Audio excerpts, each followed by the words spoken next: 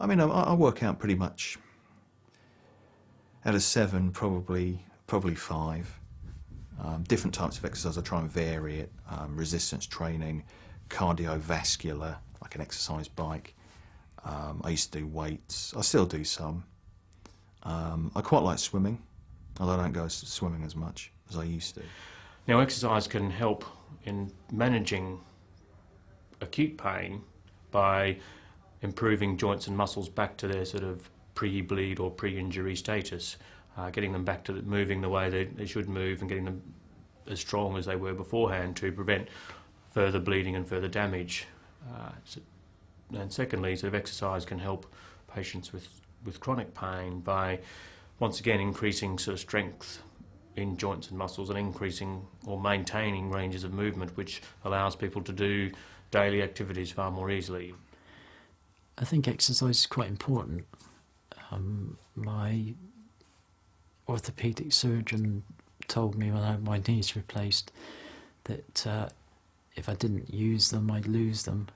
The training is the nuts and bolts of sort of what an athlete does, and I consider for myself that the training is the nuts and bolts of keeping me together. So I just sort of get on and do it. I would try to do a lot of walking. I do hydrotherapy twice a week. I try and do exercises in between at home. So yes, I do think exercise is quite important. It's not always possible to do it when you've got a bleed, and you shouldn't beat yourself up about doing it when you've got a bleed.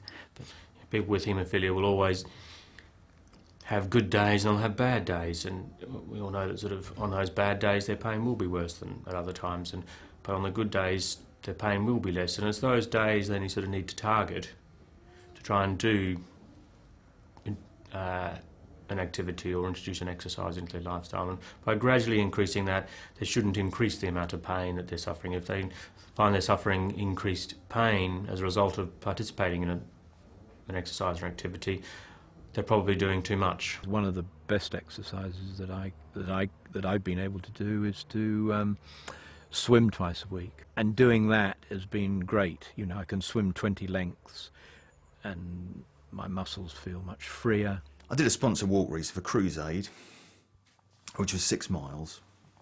And I'd never actually done the Crusade walk before. It raises money for HIV. Now last year, I was involved with it, with the support group I'm involved with, but I couldn't do the walk because my joint was not good enough, my ankle joint. This year, I did the walk. Now I had to give myself 1 lot of treatment before, take anti-inflammatories and 1 lot of treatment after.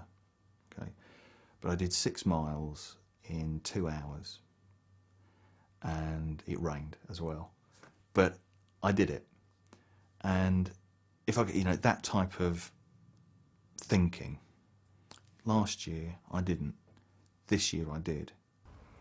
You know, the only way I could cope with it was not to give up, and to try and do as many things as I possibly can. You know, sport, as leading as normal life as possible, having a good social life, going out to the pub, taking a pretty girl out to lunch. All these things, you know, are important things in my life. my attitude has always been that that if you want to do something, you'll do it, and you're not going to let very much get in the way of doing it.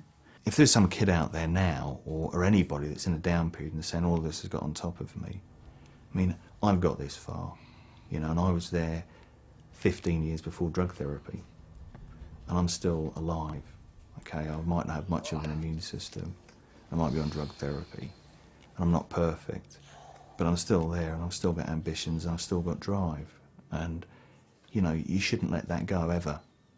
Being able to keep going, I think is important in that it pushes the pain into the background.